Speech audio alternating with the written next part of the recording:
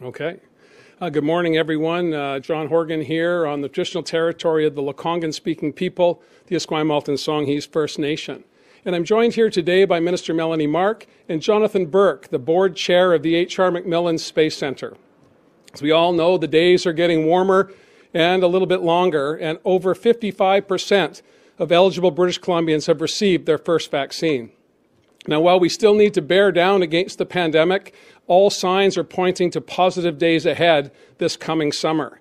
We have challenges to be sure, but we need to focus for the next number of days on following rules, making sure we're not traveling unnecessarily, and hoping for a better future coming after the May long weekend. Everybody in BC, of course, has fond memories of visiting and working at BC's major tourism attractions. From museums to amusement parks to science centres, these sites are part of BC's world-renowned tourism industry. And right now, people in tourism are hurting. In fact, few sectors have been hit as hard by COVID-19 as the tourism sector.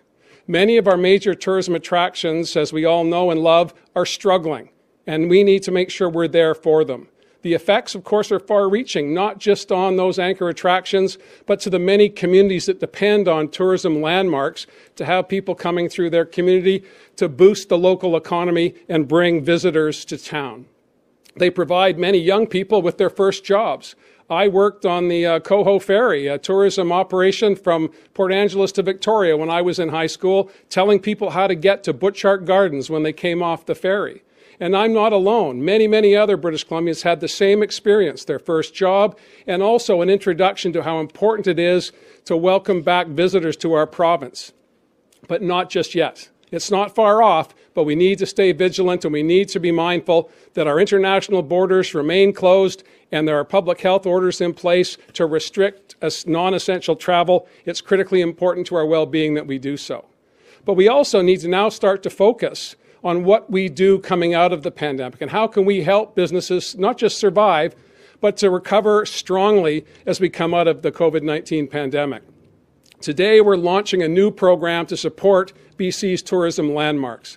The new BC Major Anchor Attractions program will provide a total of up to $50 million to sites right across British Columbia. And that will include, of course, tour bus operators who will be eligible because they bring people to many of these attractions, day after day, month after month, year after year. This is, of course, a grant, not a loan, and that means it can be used for a number of things to offset fixed costs like payroll, rent, utilities, and other costs that have been accrued over the past number of months. All of this with the goal of making it easier to restart and ramp up operations when it's safe to do so. There's more to do to support tourism, to be sure, but this is a critically important first step. It helps us to fill the gaps that were identified by the Tourism Task Force, which was put together at the request of the industry. Overall, it supports midterm recovery and long-term resilience for the tourism industry. We all want to enjoy the iconic attractions that make British Columbia so special. And I'm going to ask Minister Melanie Mark now to share some of those details with you as we prepare to welcome the world back to British Columbia again when it's safe to do so. Over to you, Mel. Thank you, Premier. Simgaget, Sigidamanik, Gibit Wiltsik. Hi, everyone. My name is Melanie Mark. My Niska name is Lahaikwaskak, and I'm very proud to be BC's Minister for Tourism, Arts, Culture, and Sport. I'm also the first and only First Nations woman to get elected in BC and to serve in BC's cabinet.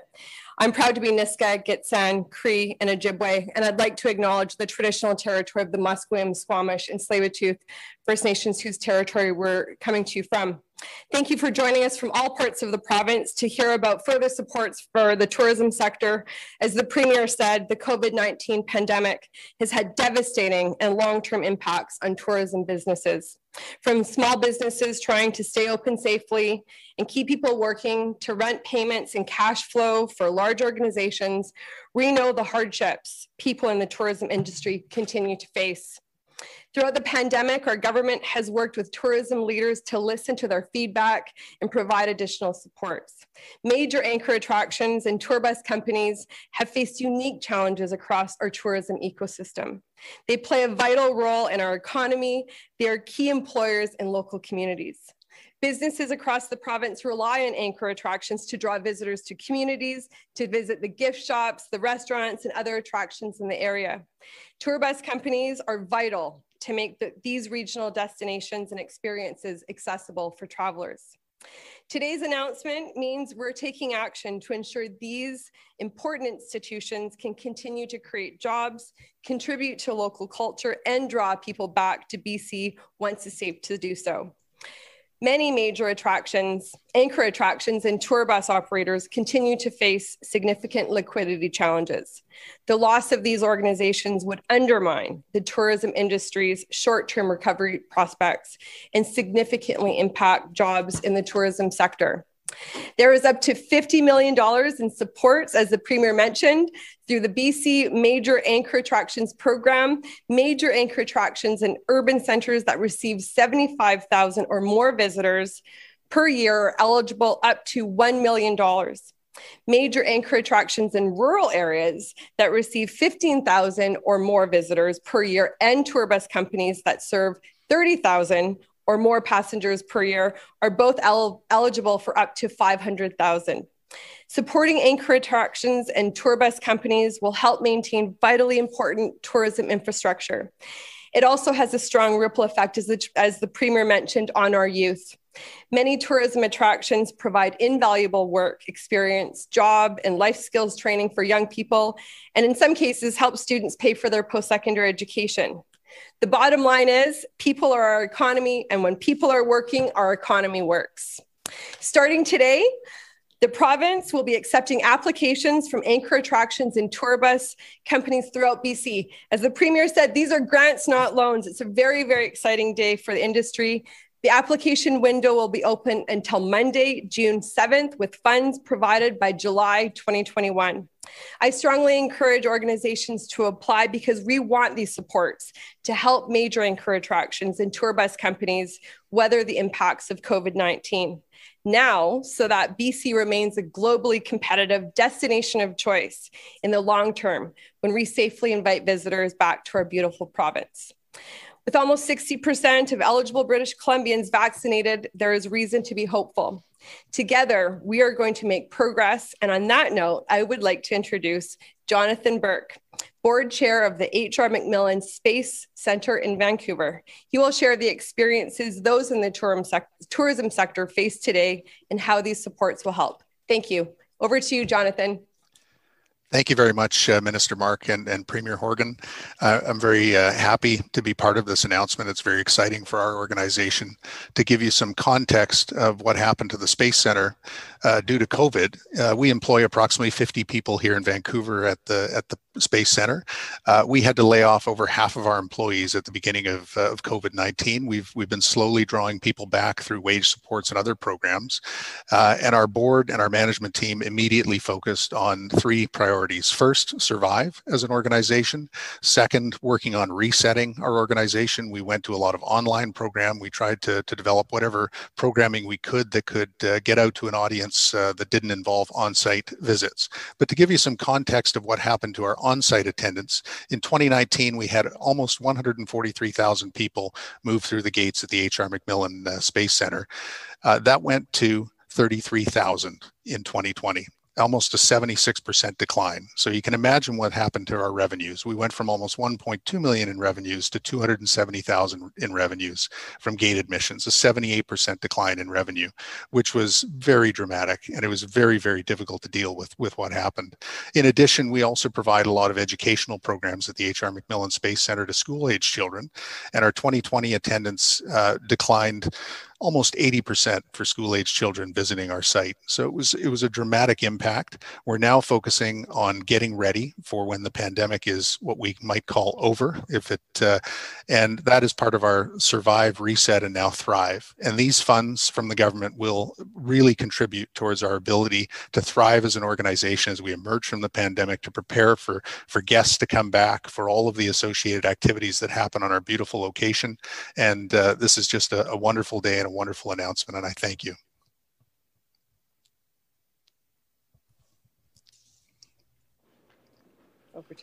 Thank you, Jonathan, for telling us the story of H.R. McMillan, and thank you, Mel, for laying out the details of this exciting opportunity for the major tourism attractions here in British Columbia. And with that, I'll ask the media to pose their questions through Lindsay. Thank you. As a reminder to everybody on the phone line, please press *1 to enter the queue. You are limited to one question and one follow-up. First question today is from Binder Sajjan, CTV. Hi, I was just wondering how many of these tourist attractions and tour bus operators do you expect will be eligible to apply? And on average, how much funding could they expect to receive?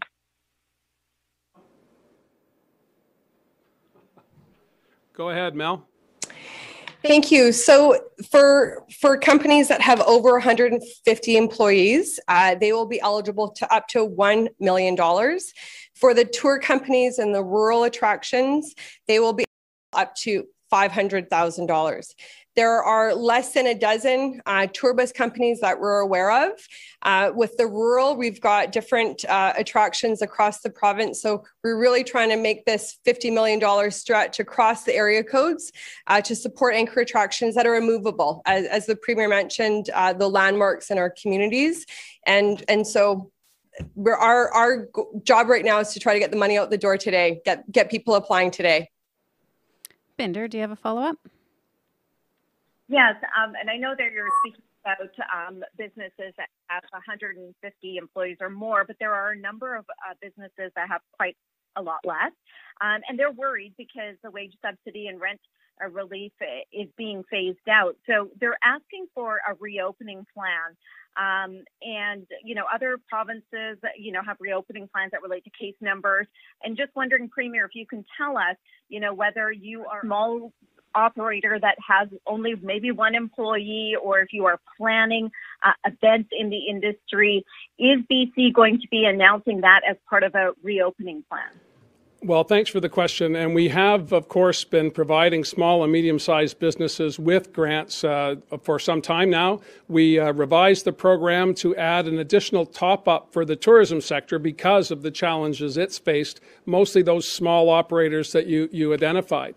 We'll be talking, Dr. Henry and Minister Dix and I will be having a press conference next week to talk about the future, talk about where we're going from here, and we'll have more details at that time. But I want to stress for people that we set the May long weekend as a target for the circuit breaker because we need to make sure we reduce cases, we see hospitalizations go down, and we increase our vaccinations. We're right on track, but we're not out of the woods yet. And I don't want to give false hope until we get through the weekend and we look at the data, and then we'll be laying all that out very clearly for the public at that time. Next question is from Keith Baldry, Global News. Hi, Premier and Minister Mark. I'm just wondering about the P&E. They're looking for $8 million, and this program would, if they qualify, I assume they would max out their funding grant at $1 million. Is there another mechanism that your government's looking at to enable the P&E to survive beyond this? Well, certainly it's attractions like the P&E, not-for-profits, that we had in mind when we developed the program. And I know that the P&E has other options through the City of Vancouver primarily, and we're going to continue to work with both the City and the P&E and, of course, other attractions across the province. But this was designed for the P&E to make the application. I look forward to seeing that material when it comes forward. I know, Keith, the P&E has a particular spot in your heart from your time, like me, working in the tourism sector as a kid. Keith, do you have a follow-up? Yeah, just is any more detail beyond that? I mean, so are you ruling out giving the P&E more money, or is there an option for the P&E to qualify for further funding beyond this particular program? when the P&E applies for this program, we'll have a better understanding of the challenges that they face, and we'll work with stakeholders across the piece who have a vested interest in the success at Playland and the P&E to make sure that it can go forward. But we have a whole bunch of attractions across the province that have been waiting for this announcement, and I know they're all going to be excited about it, and I'm sure the P&E will be as well. Rob Shaw, Check News. Hi, Premier. Wondering if you could list some island attractions that you think are eligible here, like Butchart Gardens. I know you've mentioned in the past the Royal BC Museum, which is technically, I guess, a Crown corporation. Are there major island attractions that qualify here? And also, just on the application deadline, June 7th, I think is 20 days. It seems kind of tight given how these programs require paperwork and that type of thing. So what do you make of that? Well, on the timeline, Rob, we've been working step by step with the major attractions to put this program in place. So there's no surprises here. You'll see from Jonathan's contribution from H.R. McMillan and others who have made comments as part of this announcement that the industry and the sector was waiting for this. They've helped develop this, so I don't believe there are going to be many bumps along that road. Certainly, Butchart Gardens is the one that springs to mind here on the island, but tourist bus operators as well will be able to access this resource, and that's critically important. We want to, of course, make sure we get as many people to attractions as possible, and the best way to do that is on a tour bus. Rob, do you have a follow-up? Sure, thanks. Also, Premier, on the tourism issue, would want to know what you may or may not personally be doing about the cruise ship legislation that has passed so far in the United States. Are you meeting with the Alaskan delegation? Are you doing anything kind of personally with the Prime Minister or others on this spot? Yeah, I received correspondence from Senators Sullivan and Murkowski when they were bringing the legislation forward. They made it clear in that correspondence that this was going to be a temporary measure until such time as border restrictions were lifted. So I'm taking great comfort in that. The legislation is specific about that. I have talked to the federal government about borders and how we're going to respond, not just to the cruise sector, but in fact the entire world. And those decisions and discussions are ongoing. But I will say that the notion of technical stops at British Columbia ports, if that will assist the industry to be maintained, we're happy to talk about that. But before there's a cruise ship going up and down the west coast of North America, the U.S. Center for Disease Control has to approve that. The federal government will have something to say about that as well.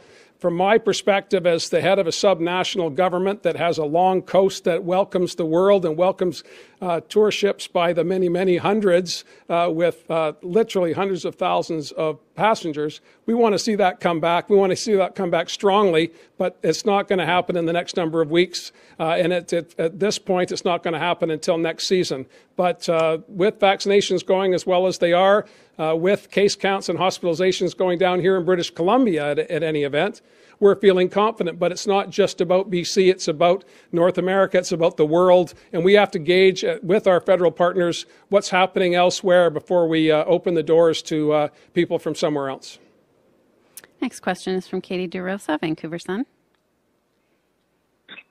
Hi, Premier. I'm just wondering to what extent is the province actually consulting with tourism operators and the tourism industry on the restart plan? Because, again, many of them are asking to be included and asking for that roadmap so that they can plan for the summer. So what level of involvement do they have on the reopening? Well, it's been significant, and I'll pass it to Mel to talk about the details. But we have, from the beginning, been working with industries, not-for-profits, labor, communities to make sure that we're all on the same page. And I believe the success we've had in British Columbia, although there have been bumps along the way, relative to other jurisdictions is a direct result of the communication that we've had, government to business to labor to not-for-profits, and also, of course, with our federal partners and municipal partners as well. I'm very proud of the work that all of us as British Columbians have done to get to where we are, but a few more days yet. And I'll ask Mel to go into the details about her discussions with the tourism sector.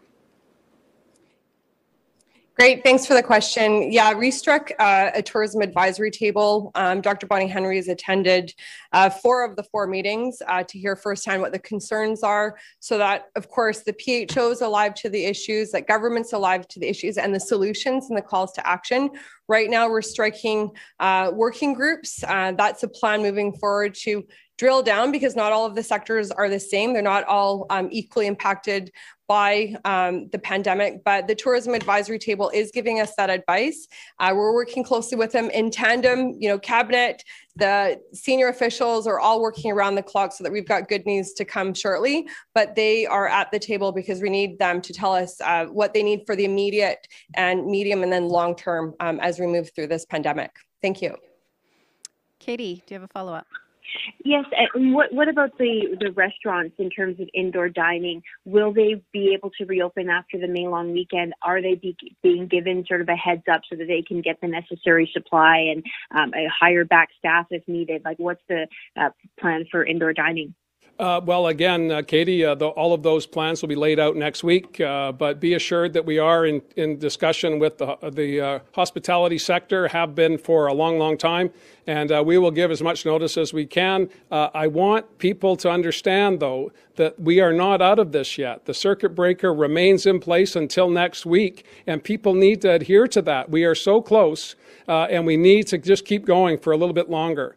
I'll also add to your question, because Melanie has a unique distinction at the cabinet table overseeing tourism, which has been struggling, but also film, which was one of the first industries in British Columbia to put in place safe operating practices. And we have seen record numbers of television and film sets in British Columbia since the pandemic began. And that's a testimony to the hard work of the sector to make sure they had plans in place. And we have tried almost in every sector. Tourism is the big challenge, is no people. If you're not having people come, you're going to have difficulty having people go through the turnstiles, as Jonathan said about H.R. McMillan. But when it comes to other sectors that Melanie has been working with, we've been finding safe ways to operate that have continued to keep people employed and to continue to keep people focused and active on getting out of COVID-19 and back to better days in the months ahead. Richard Zussman, Global News. I'm just wondering, Premier, whether there'll be any eligibility requirements here for organizations that already have received substantial grants. You mentioned some of the provincial grants, there are federal grants, where there are some anchor attractions like the PNE who have received almost no financial support. So is that weighed in here? And are you unfairly putting the burden of the PNE all on the shoulders of the city of Vancouver, which doesn't have the same sort of access to funds as your government does? Well, I don't think we're doing anything unfairly. The city has primary responsibility for the PNE, not the province. And the PNE could have applied, I'm confident, for some of the federal programs if they had chose to do so.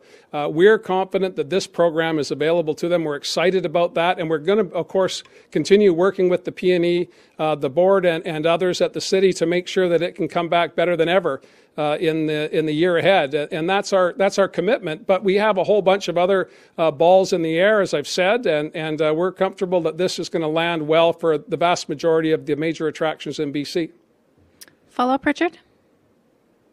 There's a conversation being had about the future of the Oakland A's, and one of the locations that Major League Baseball is potentially looking at is Vancouver. Would you be supportive of a province of a Major League Baseball team moving to British Columbia? 100%. I was ecstatic to work with the Canadians, Vancouver Canadians, when there was the prospect of them potentially moving out of Vancouver. I spoke with management and ownership, in fact, at that time, and was delighted to see the C's stay in Vancouver. Now, of course, we need to address a whole bunch of other issues before we get a ball thrown and a bat swung. But if there was a prospect of bringing MLB to Vancouver, I would be right behind that. And so I know Minister Mark would be very enthusiastic as well. Tanya Fletcher, CBC. Yeah, Premier, the hospitality sector has been desperate for a restart plan. You kind of talked about it a bit earlier, but, Dr. Henry hasn't ruled out extending the current restrictions past May 25th. So what do you say to hotel operators specifically, wondering if, the peak summer season might be a write-off for them if non-essential travel among the regions remains in place beyond this long weekend? Yeah, I certainly understand the challenges, Tanya, and thank you very much for the question. But I also know that the vast majority of British Columbians support keeping our borders closed. They support non-essential travel being restricted until such time as we see the impact on our hospitals, for example. Our frontline workers, our healthcare workers have been stressed to the max over the past 15 months, and we do not want to see a spike in cases that will lead to an increase in hospitalizations. And that's why Dr. Henry has put in place, I believe, a thoughtful plan, and she has talked, as Melanie said, to the sector repeatedly about what the challenges are and what are the metrics that we'll be looking for, and we'll be laying that out in more detail next week, and the industry knows that. Tanya, do you have a follow-up? Yeah, I believe in question period, Minister Mark had said that you will be meeting with Alaskan senators in the coming days. But a few moments ago, you gave no indication that would be happening, only suggesting that you had early communication with them or from them. So can you clarify whether you will be having new discussions with them this week and what those might entail, if so? My office has made requests for meetings with both Senator Sullivan and Murkowski, and we haven't settled a date yet. I know I'm meeting with Governor Inslee later this week, and I didn't want to announce a meeting that has not yet been set. But the overture has been made, the letters, the correspondence has been going back and forth.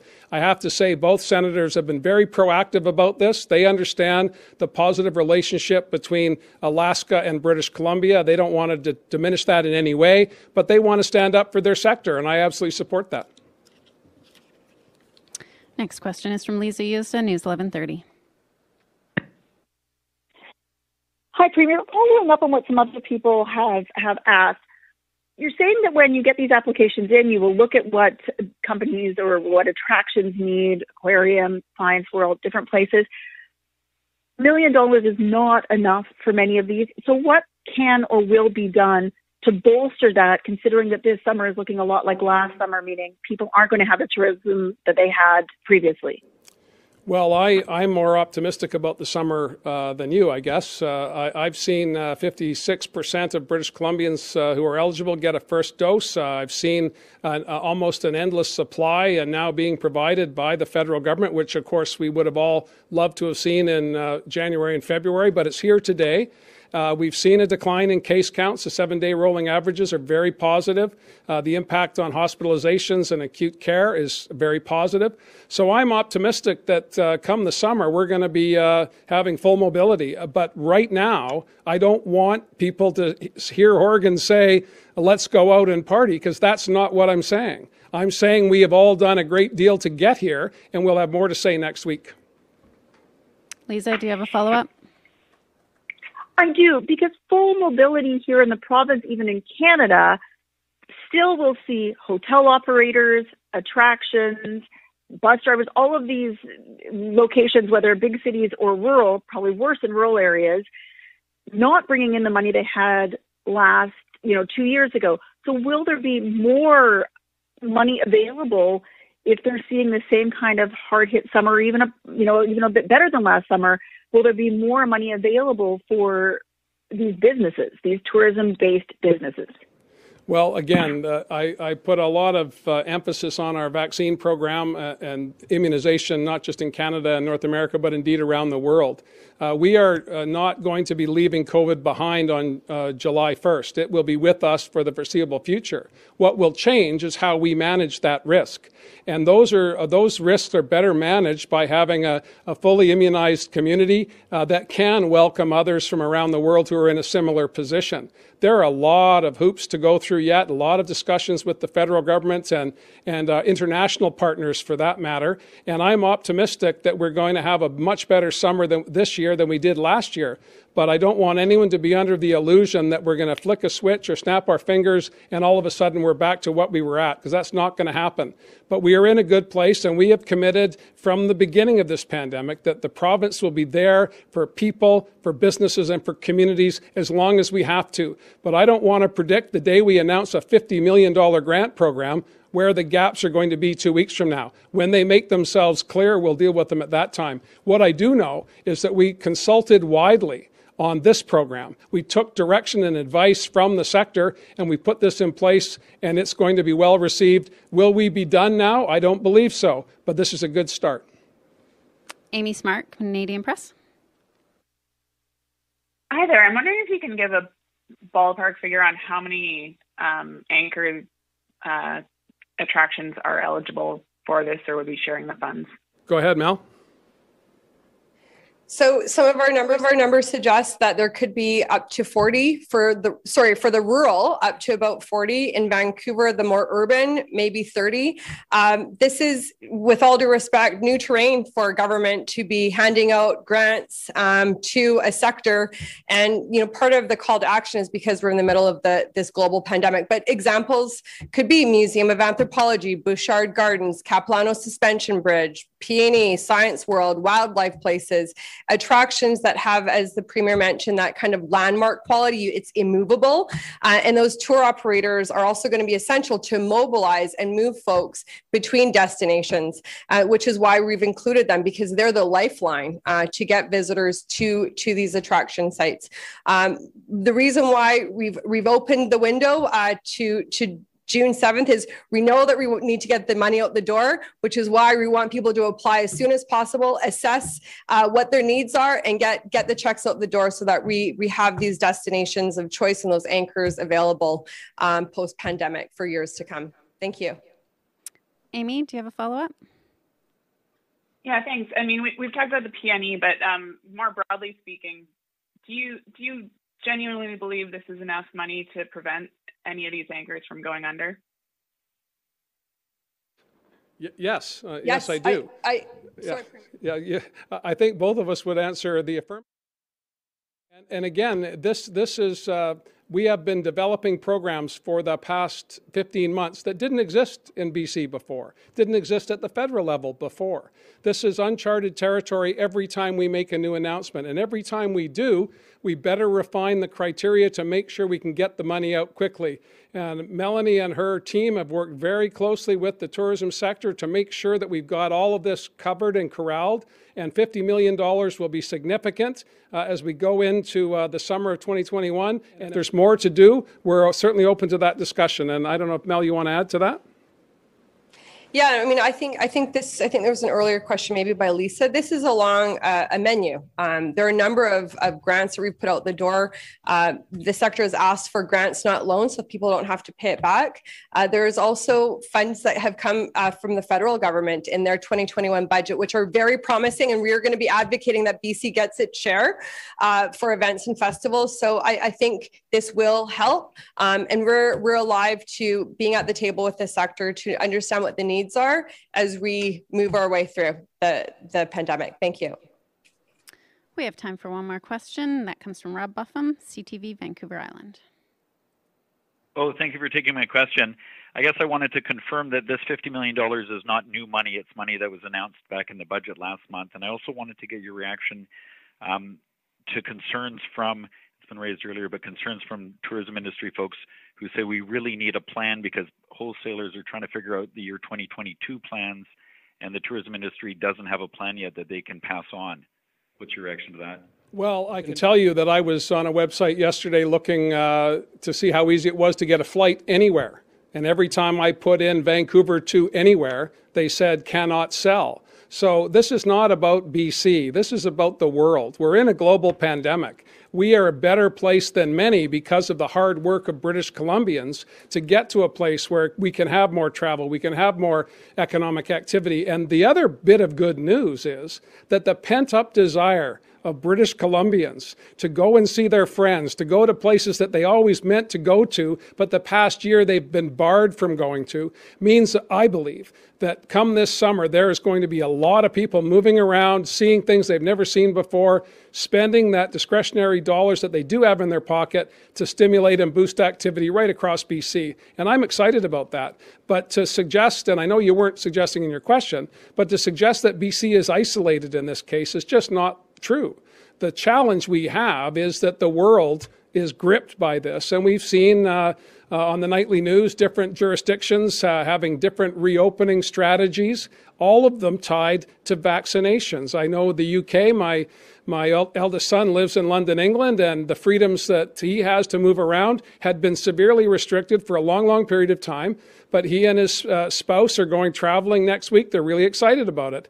And that's because of the vaccination program in the UK. As we continue with our vaccination program here, unprecedented in its success, in my opinion, we'll be in a better position to not just plan for 2022, but I think get a good kickstart on 2021.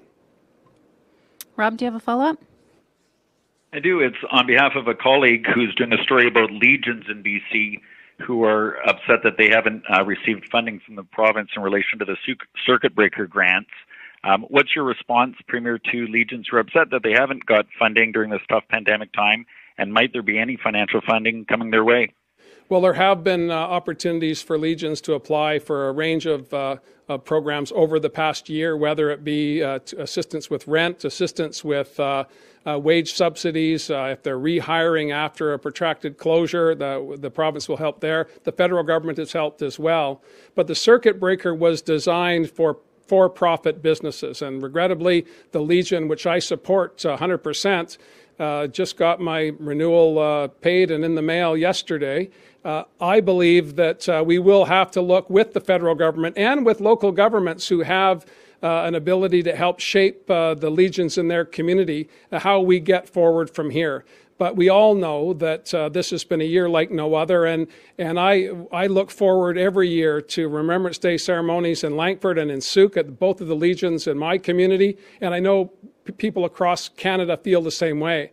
What I can predict without any doubt is that November 11th, 2021 will be a day filled with people reminding ourselves of the sacrifices others have made for our freedoms, and then sharing in those freedoms by going to a cenotaph, going to a legion, and supporting those not-for-profits, and maybe making a donation beyond the usual donations that are given at that time of year. I call on all British Columbians to look to their legions and see what they can do to help them through this difficult time. But the circuit breaker was designed for-profit businesses. We're going to continue to look at ways to help the Legion. But again, I appeal to everyone in their communities to recognize and acknowledge the great work that's done by our Legions, mostly volunteer work, and go in and do what you can to help out.